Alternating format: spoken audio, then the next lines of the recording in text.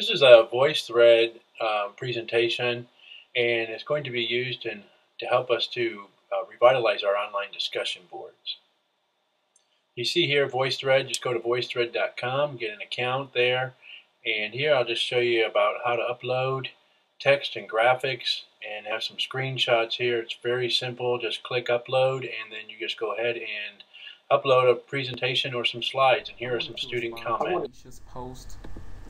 I agree that adults and children both desire to control their learning. I have found the necessity of having control in my own learning play out in my professional life. Recently, my manager emailed me to state that I would be responsible for supporting a new software application and that I needed to register for 2 training courses within the week. My manager never asked if I had an interest in learning about the application or assessing if software development correlated to my personal goals. I don't see the I think adult learners learn best when they do have some control over their own learning.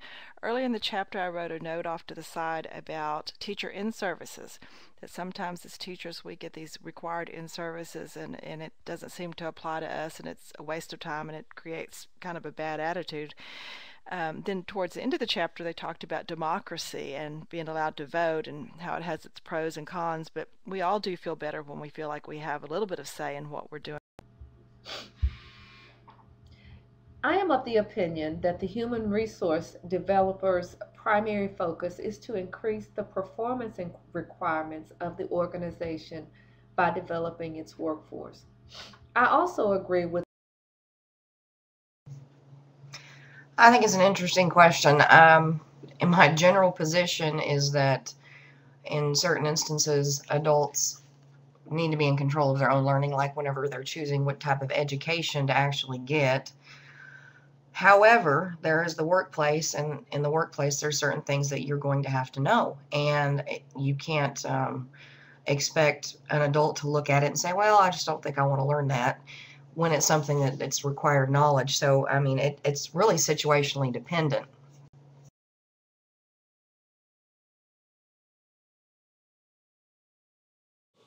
So here I just want to show you about uploading some media that you have on your device, on your computer, and here's an example of what it would look like. Hello students, I just want to give a little instruction on how you will use the Voicethread.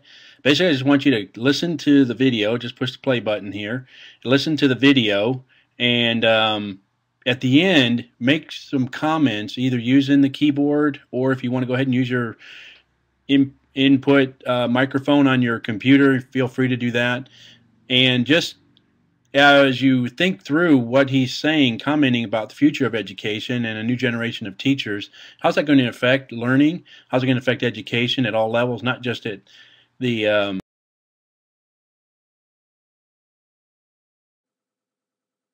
as many as 1 million teachers retiring around the country over the next 4, 5, 6 years. It's a baby boomer generation coming out. Our ability to attract and retain great talent over these next 4, 5, 6 years is going to shape public education for the next 25 to 30 years in our country. So how do we get that next generation of smart, committed, passionate young teachers who this is second nature for. This is not a foreign language. This is not something that scares them. This is how they have grown up. There's a huge opportunity there, and we want to take full advantage of that. It's not just a generational thing. There are teachers who are 50, 55, 60 who totally embrace this, who get her lead in charge. Others might be a little bit more reluctant or a little bit more defensive. But it's really about a teacher's attitude and mindset. And I think all of us, to be effective in anything we do, you and your job, me and my job, we all have to be learning, we all have to be growing, and you see great teachers of every age, every background, embracing that challenge and that opportunity. It's not the technology itself that's driving the improvement. It's adults in the building behaving differently together. I'd wager heavily that that's what's really making the difference. So it's creating the time and space for adults to figure out how they come together to use the technology to help drive instruction and to help students dramatically improve.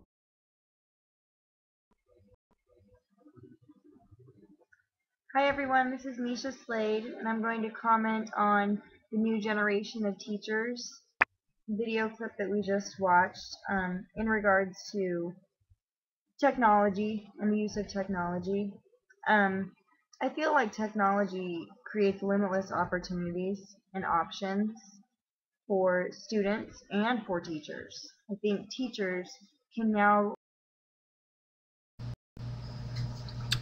I think there are many different factors that play into this question and this discussion. One being the fact that this is an online learning tool we are using right now, and I think it's really awesome that we can do this. In fact, this class, having so many different people from so many different places, is what education is kind of turning to, if you think about it, because we don't have to physically bring people to this college or to this university to have them fill up a class. We can just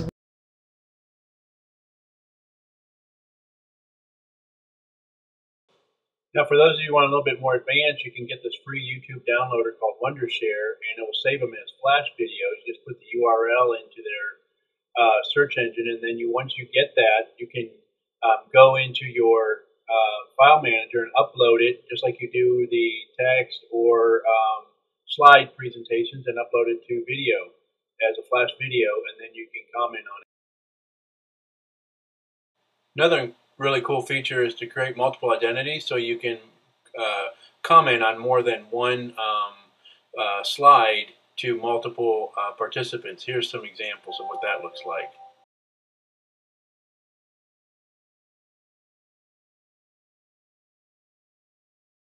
Then you also have some options within Voicethread for publishing, playback, and as well as for embedding.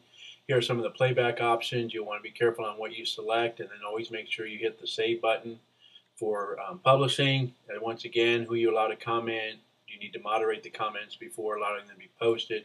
Here's the embed code, so you can use that for your course management system or for a blog or a social network. Very simple to copy and paste into a course management system through the HTML feature, and pretty good process there. And then look like this with a YouTube and then a Voicethread and participants making comments. So I hope you enjoyed this presentation.